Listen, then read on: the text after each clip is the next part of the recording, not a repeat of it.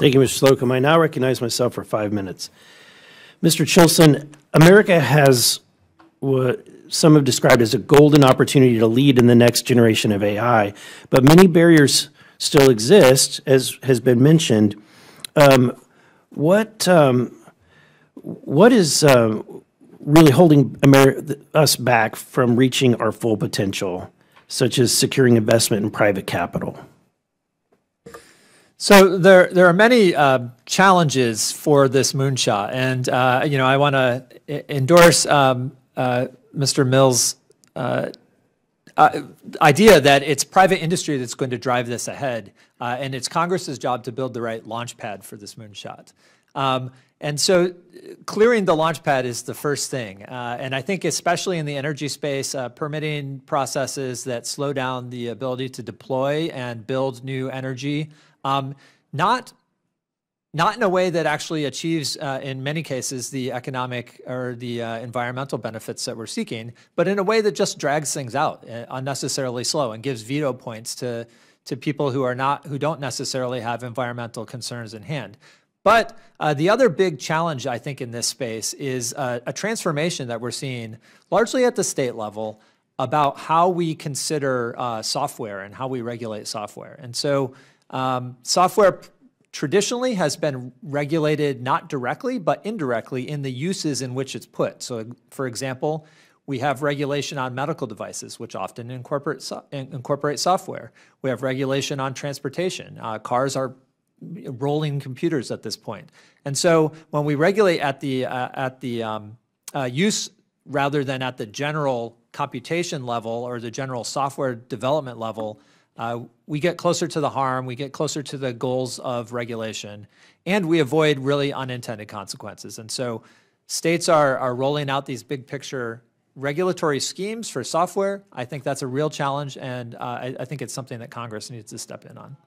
Thank you. My other question has to do with the fact that there's been a lot of fear, a lot of concern or worry about what the potential outcomes might be. But to me, I see the potential for how our economy is going to pivot and grow, and the tremendous opportunities that we will receive.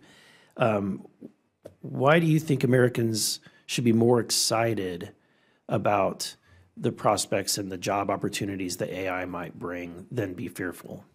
Well, I think why is artificial intelligence important? It's because intelligence is important, and the ability to deploy new powerful computation to some of the most challenging problems that we have as humans.